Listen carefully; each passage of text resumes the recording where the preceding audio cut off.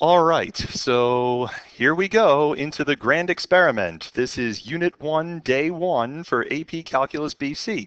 And we spend most of the first couple of weeks looking at some pre-calculus stuff that you're going to need to remember, stuff that I'm going to need to remind you about so that we can get stuff done. All right, so let's get into some content.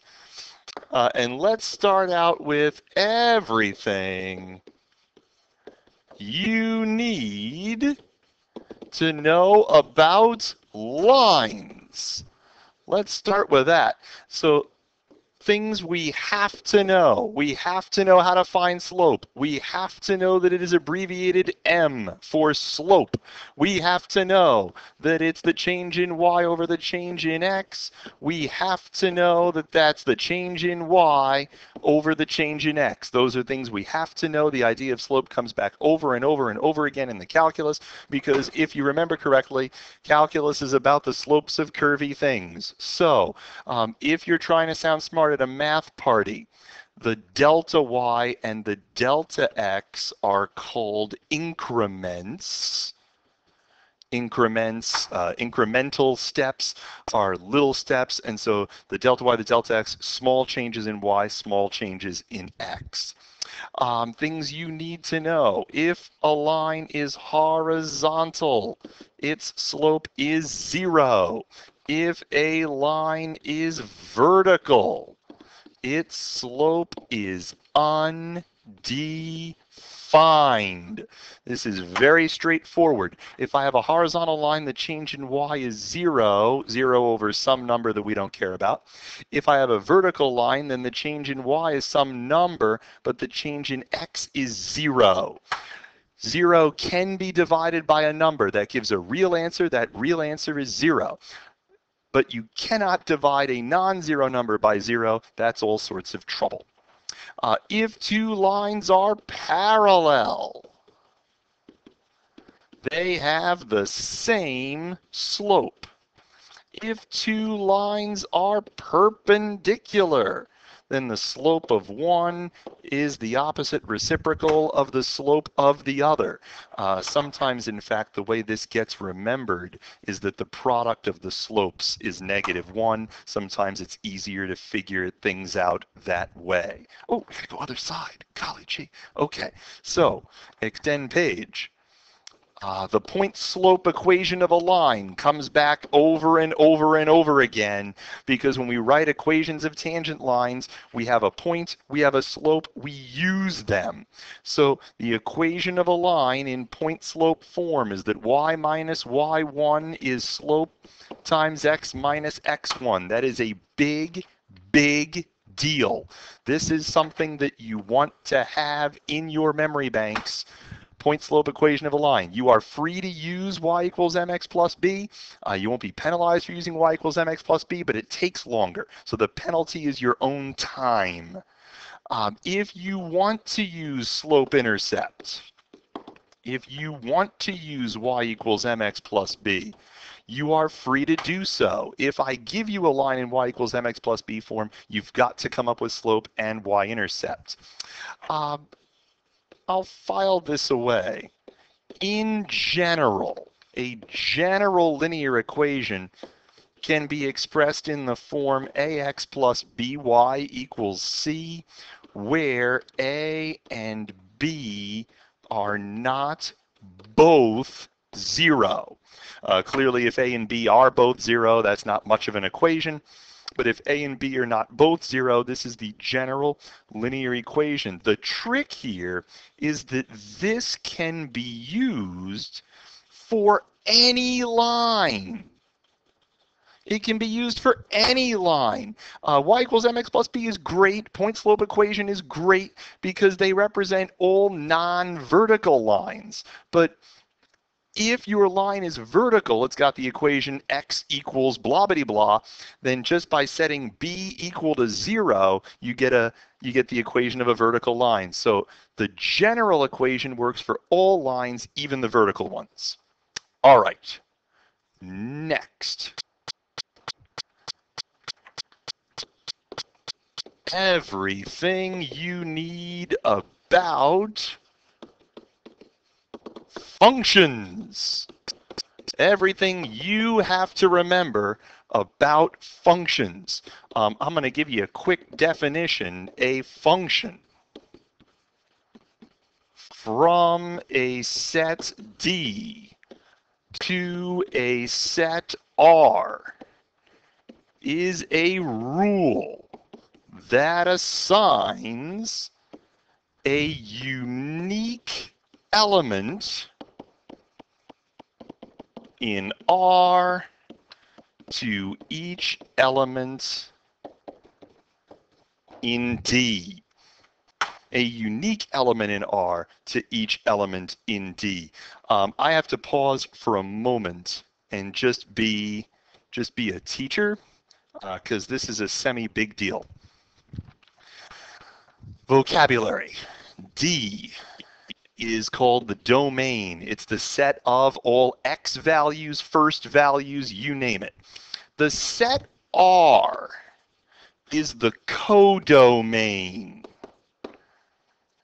The codomain is the set that contains the range.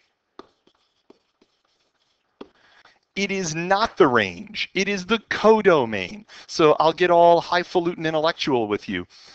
Let's assume that we take the function x squared. It maps from the reals to the reals.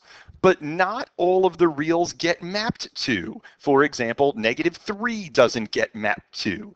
So all real numbers is the codomain. The range is a piece of that. It's the non-negative real numbers. It's a finer point. You'll pick it up in Intro to Proof somewhere in college if you go through math. So there. So let's see. Nobody really cares about codomain. People really care about the range. They really don't give a rip about codomain. And so we don't say find the domain in the codomain. We say find the domain and the range because the codomain is determined on a situation-by-situation basis, but the range is determined by the function itself. We'll play that game in a moment. A function is a rule. Usually that rule is algebraic. It doesn't have to be. It can be verbal. It can be tabular. It can be all sorts of things. But it's a rule. It is a mechanism by which every element in D gets mapped to a unique element in R, and that's why the vertical line test holds true. If I can draw a vertical line that hits a graph twice, then there's one element in D going to more than one element in R. You can find them just by following the vertical line and seeing every place that hits the graph. Uniqueness is a big deal in that definition of function. Okay, so find domain and range. Well, that shouldn't be too hard. Here's a picture for you. This is the picture of y equals 1 over x squared, which is one of those things we have stuck in our memory bank somewhere. How do I find domain and range? Well, the domain is a set of all the x values, and that's, of course, everybody except for 0. You're free to write that using set builder notation. Nobody does, but you're free to write things that way. Range, again, we imagine the chicken shining the flashlight from infinity, and we see where the shadow is cast on the vertical axis. That gives us the range. That lets the sun shine in, and so we've got all positive real numbers. Likewise, y equals square root 9 minus x squared. Square root of 9 minus x squared. Well, how does that work? Well, I don't know what that looks like in general, but I bet you if I squared both sides and then I kicked that over, you would see that this is part of a circle. It's part of a circle whose center is at the origin, whose radius is 3. Specifically, it's the top half of the circle because otherwise we would expect a plus or minus there, but that's not what we have. We don't have a plus or minus there, and so we get the top half of the circle looks like that. And since it's the top half of a circle, centered at the origin with radius of 3, this runs from -3 to 3. That's 3 up top, and so the domain runs from -3 to 3. Remember, the square brackets are there to indicate that -3 and 3 are included. The range runs from 0 to 3. Excellent. More things you should know. more things you should know. A couple things. Even functions. Even functions have y-axis symmetry. For an even function, f of negative x is the same as f of x. It's a definition you've got to file away. You want to file it away in function form and in geometric transformational symmetry form. Odd functions have origin symmetry. For odd functions, f of negative x is the same as negative f of x. You will remember even functions, things like that. F of 2, f of negative 2, same deal. F of 1, f of negative 1, same deal. For odd functions, you will envision things like x cubed, where f of 2 and f of negative 2 are equal with opposite sign. Those are things that we should remember. One more thing we should remember. Let's see. What if I want to sketch y equals absolute value of x minus 2 minus 1? Absolute value of x minus 2 minus 1. Well, we know that the absolute value graph is a physical function. Everybody model. Everybody, very good. That's a physical function. And so we've got to break down what we're doing to it. The x minus 2 means we're moving to the right 2 from the standard position, from the parent function. And that minus 1 means we're moving down 1. This is everything we learned in IB Unit 1 right off the bat at the start of the year. And so we're going to move over 2 and down 1. And we're going to have a vertex at 2, negative 1.